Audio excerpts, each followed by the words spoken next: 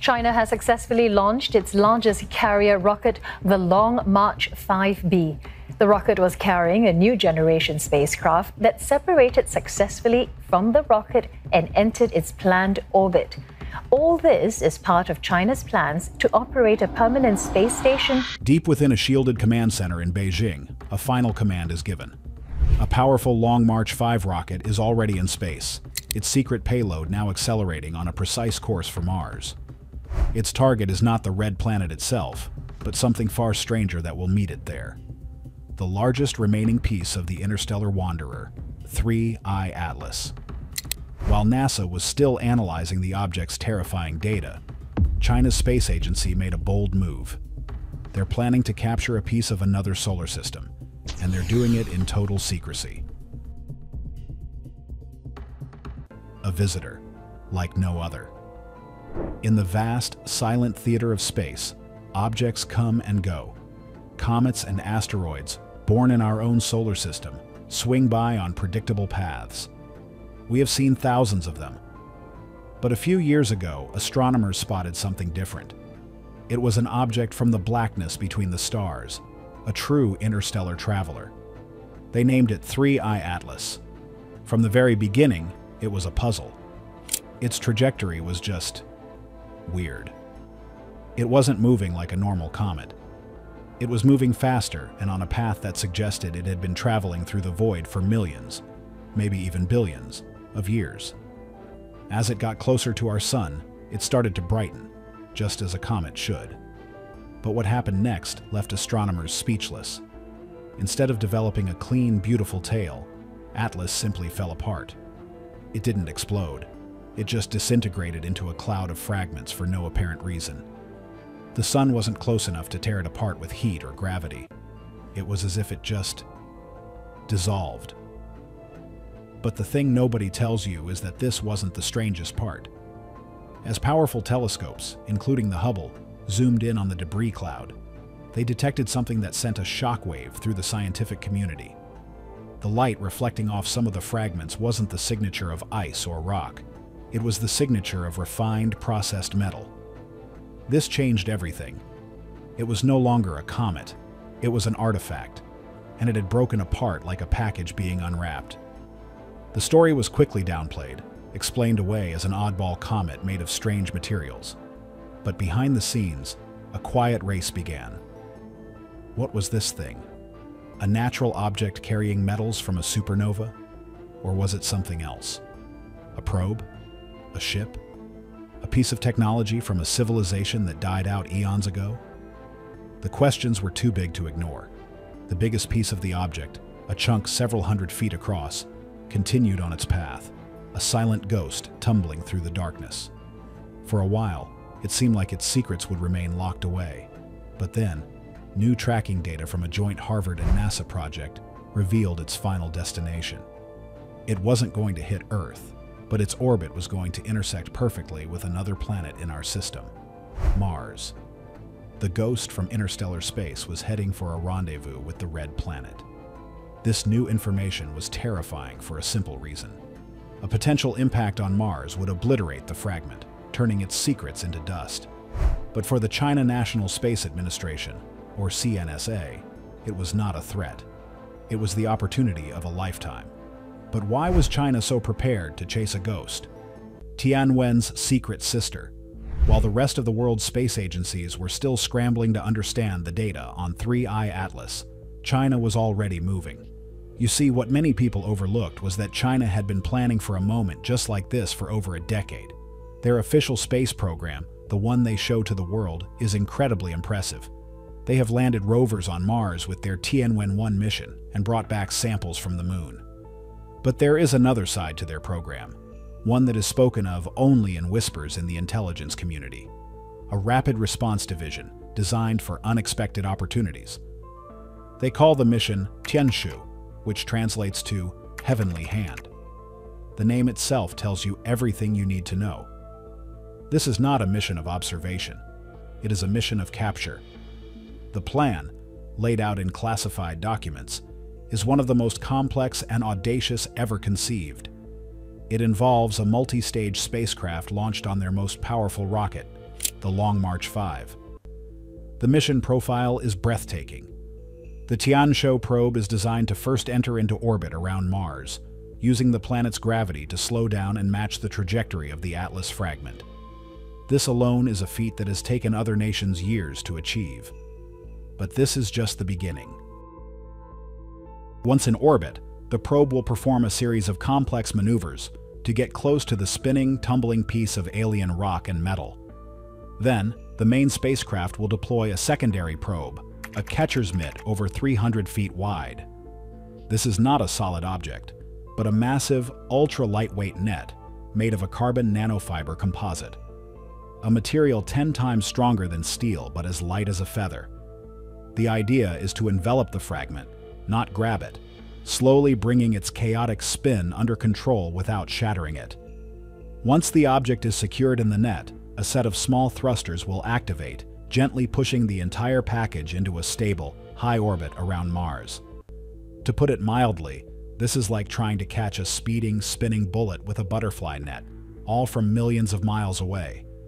The thing is, the speed and secrecy with which China is moving have stunned Western observers. They didn't announce a new program. They simply repurposed a pre-existing classified satellite platform. The hardware was already built, waiting for a target. While NASA was holding press conferences and proposing theoretical missions that would take 10 years to plan, China was already on the launch pad. This raises a chilling question. Did they just get lucky, or did they know something was coming? The perfect hiding place. So, why Mars? Why attempt this unbelievably complex mission so far from home, where the risks are 100 times greater? The answer is a stroke of strategic genius, a masterclass in cosmic chess that reveals just how seriously China is taking this.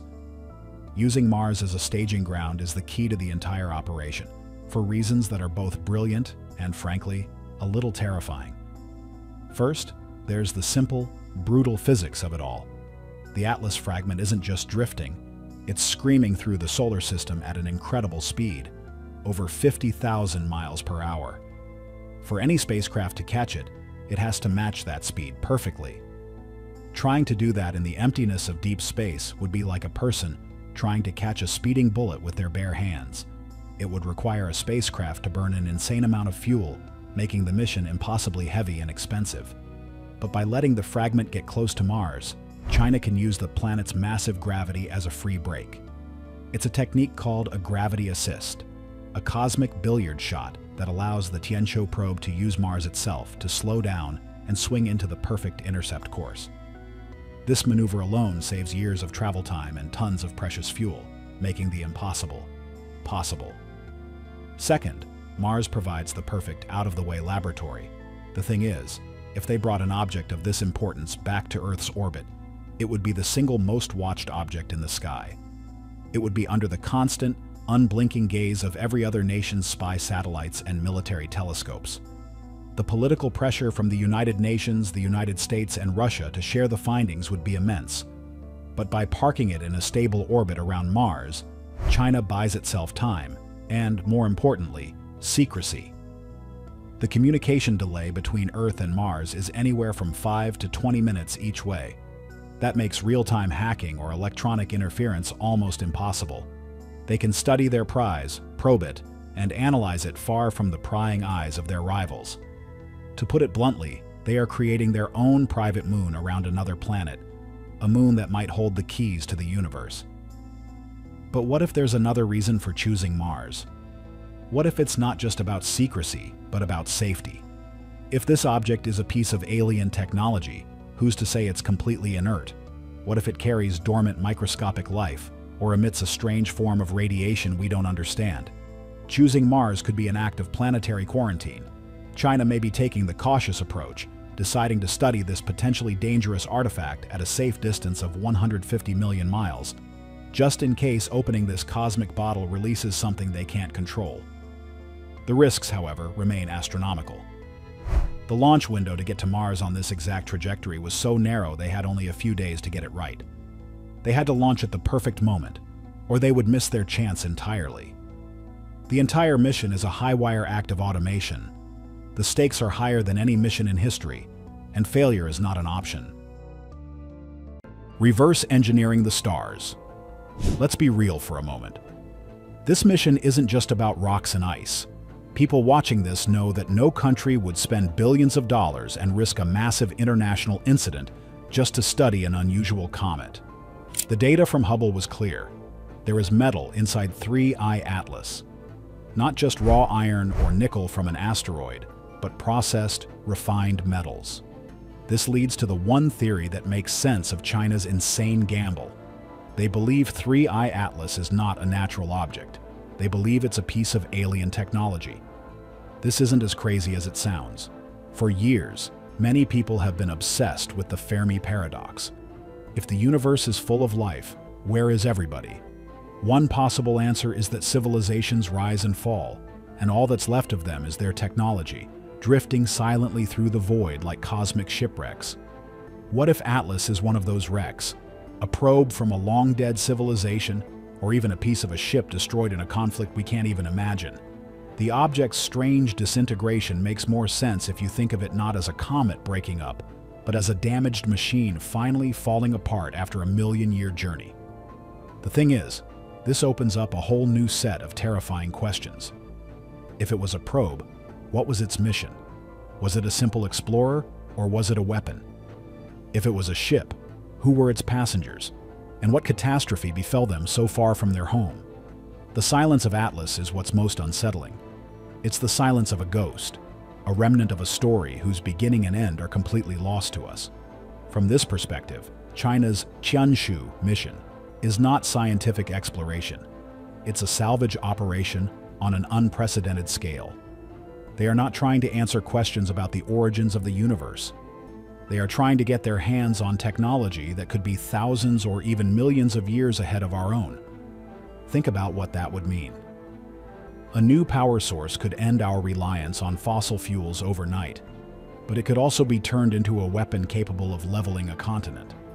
Faster-than-light travel would open up the stars, but it would also give one nation the ability to strike any point on Earth from space with zero warning.